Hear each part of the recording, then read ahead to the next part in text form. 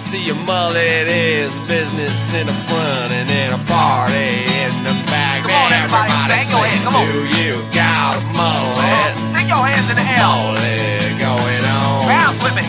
Now do you got a mullet? It is a beautiful big long. The mullet dates all the way back to the dawn of human civilization, where the Neanderthal man was clearly depicted with a short on top and long in back hairdo. Ancient Egypt also embraced the mullet lifestyle. Their mullets were woven wigs cut short over the scalp that precisely followed the contours of the wearer's head. Later came the Celtic mullet, which is the ancestor of modern-day bikers, wrestlers, and heavy metal drummers. After the fall of the Roman Empire, however, the cut made a comeback, with the Visigoths and the Vikings supporting it. From the 12th century to the 14th, mullets were out.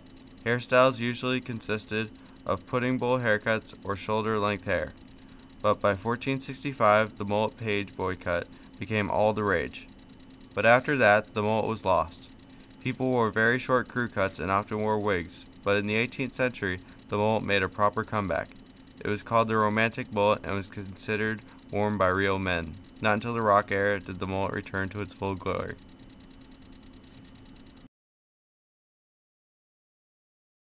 The Midwest Metal. This is seen in rock halls to mega halls, best breeding grounds, truck stops, pool halls, rock clubs, and body shots. The Nashville. This is the essential cut for your common redneck, fits neatly when you're downshifting the 18-wheeler. The Modern Rock. Bike messenger by day, rock god by night. The Classic Rock. Still bi-level after all these years. The Relief Pitcher. Lean and Mean. The Relief Pitcher's talent takes him from the trailer park to the Major League bullpen. As he strides to the mound in the bottom of the ninth, his mane flows from the back of his cap, every strand of hair gleaming with hope. The Latin Soccer Mullet. There is no more fearsome sight than a center forward coming straight at you, his mullet tresses blinding the defenders around him. The English Mullet. This mullet stands tall in an uncertain world, eschewing the ever-changing fads of cool Britannia. The Movie Star. Always ready for the close-up, this mullet transforms the everyday matinee idol into a death-defying wild man, ideal for car chases, love scenes, and any cinematic moment that requires a little extra in the back. The Lady Mullet. The mullet isn't just a guy thing, it's today's hairstyle for the women on the go. The Executive. For the rebel with the washroom key, here's the ultimate dual purpose, have your cake and eat it too hairstyle. Short for when you face the boss, long for when you turn your back on society. The Mullet Deluxe. Some mullets simply rise above the rest. Deluxe is what you need when totally over the top isn't quite enough. The Almost Mullet. It's a pitiful sight. Men and women who lack the courage of their convictions, curbing the natural impulse to let their hair down. As long as you're with me, they're gonna find this funny. Right. That looks like Talia. What up?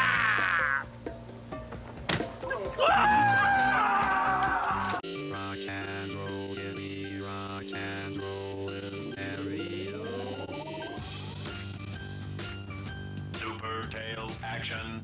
The Fit, new from Honda. The Fit is go. You want to go back to my trailer and have sex with my hair? Yeah.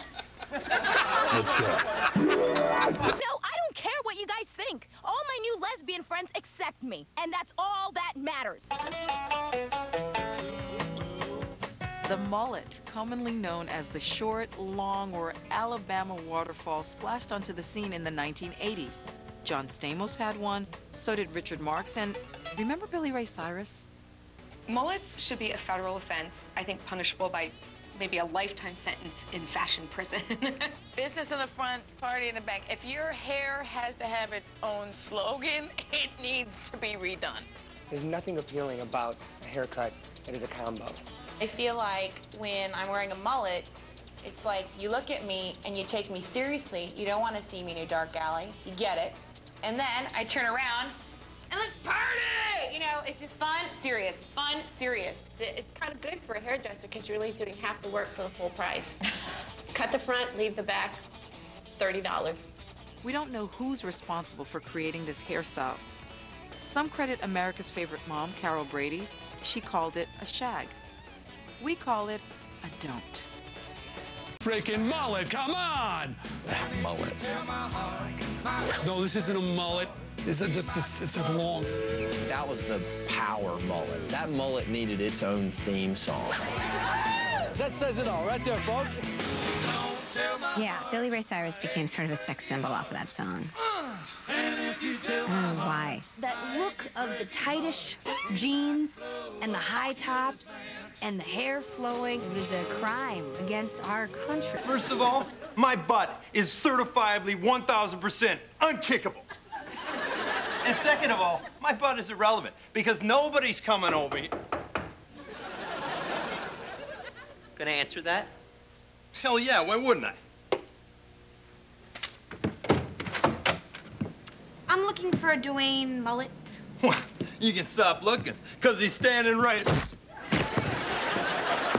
Anybody? Got a job to do and you're getting it done.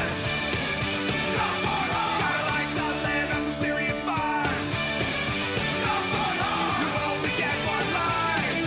Gotta have a blast. Gotta make it last.